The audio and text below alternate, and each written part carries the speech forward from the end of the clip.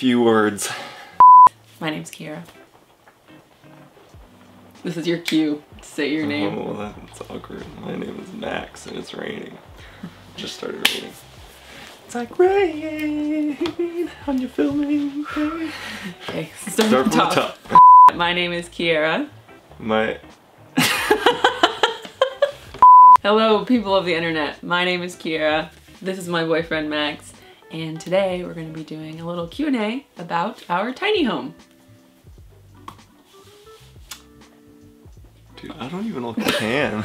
This.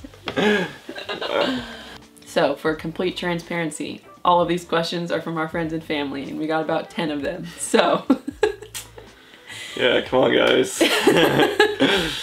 We're not going to be making up questions here or pretending like we got a lot, because we didn't. But I think it's a good amount, and it's a variety of questions. Some good questions. So thank you for everyone that actually asked something. Yeah, very much appreciated, and hopefully you all enjoy.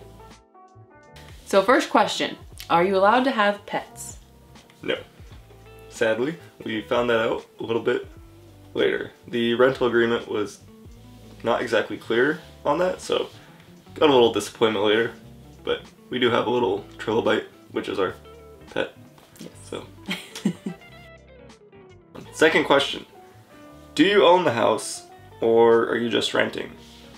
So we're just renting. It's a month-to-month rental agreement, so it's not a year lease or anything like that. We're just here for the time being during COVID and work and school from home sort of stuff. So yeah, we're just taking it month by month. Not sure how long we'll be here. How terrible does it feel not having Max's little sister around? Oh, absolutely terrible. It's so terrible I could cry tears of joy. Just kidding. It was fun having you around, little sister, but we miss ya. Yeah. Otherwise, it's been great here. Oh, me. Sorry. Sorry, not sorry. Oh my Just kidding. Yeah. Come visit soon. Alright, next question. Does such a small space ever drive you crazy? I don't think so. I don't know. I feel like we both are okay with living in small spaces. And I guess you, prior to, living here, a lot of the times you would go on road trips and pretty much live out of your car. So yeah. That's an even smaller space. This is a lot of space. This is like a mansion compared to my car. So. Yeah, and I guess, I've shared a room with either siblings or dorm or roommate throughout college, so I don't know, I guess I'm used to having a smaller space anyway. And we don't have a lot of things. Yeah, it definitely does not drive us crazy. Considering, I think, all the space that is outside, it's kind of hard to go crazy. I actually feel like I would go crazy more in a bigger house, kind of in town, or near the city, than I do out here. Definitely. Yeah, because if we're ever feeling cramped in here, we can go outside. And yes, it's often raining because it's the rainy season right now, but it is starting to warm up, and yeah. Even if it is raining, we'll still go outside. We got rain jackets. Exactly. Yeah. If you live in the Northwest, you can't let rain stop. Yep. True. What are the best ways to find a tiny home? Well, we found this on Craigslist, so I guess it depends if you're looking to rent or buy, because if you're looking to buy, there's different websites that offer either pre-made homes, which have financing options and things like that. And there's really a huge variety, and there's also tiny home communities that you can rent a tiny home in. So I don't know. I don't know what the best way is, but we found ours on Craigslist. So that might be a question for my mom. She's the expert on true. Tiny home living. So she could probably answer that question a little bit better. Yes, for sure. Are you scared at night when you hear strange noises? Yeah.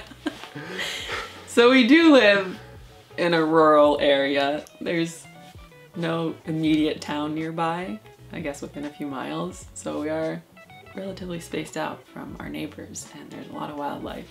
And the first few weeks we were living here, I think it was one of the first few nights we had heard some tapping or scraping from the wind on outside the house, and it just sounded so creepy. Yeah. But I don't know. I feel like I've gotten used to it Yeah. and more comfortable with the weird noises outside. Yeah. Kiera's a scaredy cat, so that always scared her, and especially when it's super windy and she always thinks a tree's gonna fall on us, and that'll be the end. Yes, because we sleep like right next to the roof, so if a tree falls, we're immediately getting smushed. Yeah, maybe. I don't know. But no, it hasn't been too scary. What is your biggest struggle with living in a tiny home? I don't really know if I have a struggle. Do you? I think I would like to have a little space where I could have a desktop monitor type thing, just like a better computer setup than just always being on the laptop. Not that I don't really mind that it's been working for me, but sometimes it is nicer to just have a dedicated computer setup. Yeah, I agree. I think maybe same for me. I know. I just need to work on my posture so my back doesn't hurt all the time. But I imagine, you know, having a more set workspace with a chair and, yeah, you know, a nice editing workspace would be cool. But really that's not an essential for me right now. I don't mind, like you said, sitting at the table. Yeah, I don't know. I think like we said in other videos, this really fits our needs.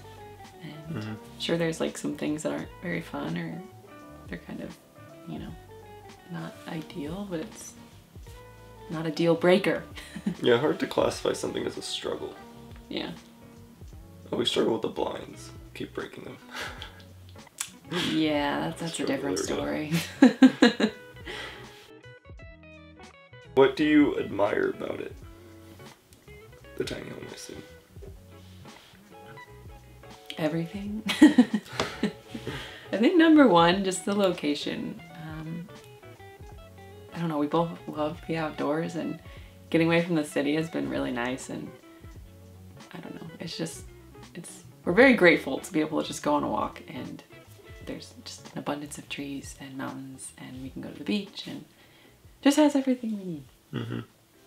Yeah, if I could add on something is that it feels so nice in here, kind of the same feeling when you're drinking your morning coffee as you would at kind of a fancy, cute, cozy coffee shop. So you get that kind of feeling every day. It's pretty nice. Yeah, I think just the aesthetic of it, just how this was built and the different touches, whether it was a part of the tiny home or just things we brought into the space, just makes the vibes that much better. Yeah, for sure. Have you clogged the toilet yet? No, because the toilet can't really get clogged. It's a compost toilet, so essentially you just do your number 2 into a bin and it separates the number 1 and the number 2. But there's obviously a flap that gets activated when you sit down. The flap gets moved, so then, you know, when you go number 2, it goes in there. Otherwise, the flap covers it, so you're not, you know, smelling number 2. And there's a fan that fans that outside, so we don't really smell that in here. But yeah, I don't think you can clog it. I mean, yeah, I would probably prefer a conventional toilet, but it's fine and does feel kind of sustainable. Yeah, it actually, as gross as it is, it feels kind of cool to be able to just throw our waste away. And like, I mean, we physically watched it decompose over just a few months we lived here. Then we use it for our garden. Just kidding, I'm kidding. I'm kidding. It's a joke. No. But hey, on that note, we are thinking of starting a garden. Yeah. What is your heat source? So for heating, we have a little space heater that's built into the stairs, and we pretty much just turn it on every morning when we wake up and let it heat up the house. It's basically a little electric single unit, and it works pretty well. It's a little bit loud. We don't mind so much unless Kiera has video calls or something and she turns it off, because it definitely can be a bit loud. But it'll warm up. You know, sometimes it's hot in here. I guess in the morning sometimes it does feel like it takes forever, but it's really not that bad. All right, this is our last question. That's a good one. Can you fit all the essentials, including clothing, without an additional storage unit? So essentials, yes. We've been living here without having to, you know, go and get other things or put things into storage and we have all the clothes that we need here and all that kind of stuff. However, for things like activity-wise, it's a little difficult for me to store surfboards, for example, because you want to keep them out of the direct sunlight, and there's not much space to do that, and I have like 4 surfboards here.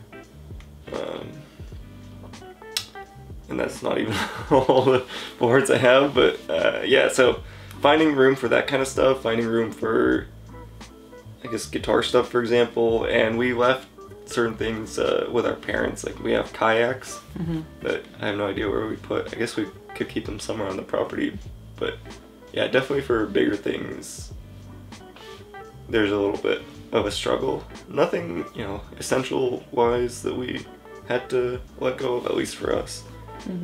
But yeah, there's definitely, you know, there's not a spare bedroom that you just throw all your junk in. Yeah, and I think we really try to be minimal, I guess. We don't really buy a lot of things we don't need. I mean, sometimes we do, but... Kiera thinks my surfboards are things I don't need. Baloney woman.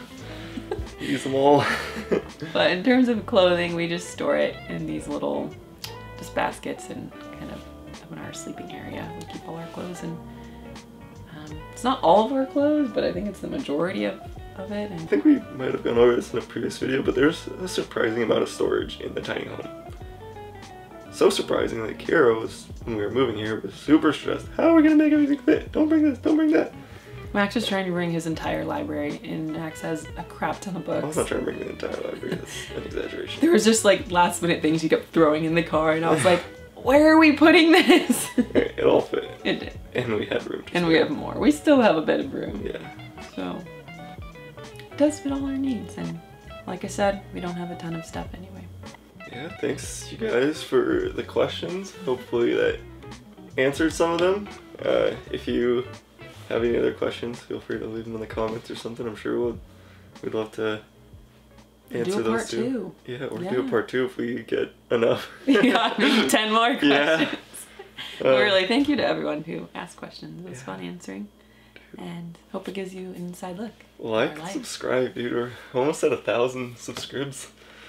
Only after 10 years of being on YouTube. Just kidding. I do this for fun. Yeah, so. true. But it's pretty rewarding too. Yeah, no, it really makes my day when strangers comment and say they enjoyed it or they give it a like. So yeah. I appreciate you. Yeah. Stay tuned for more tiny home content, and we'll see you in the next video. Bye.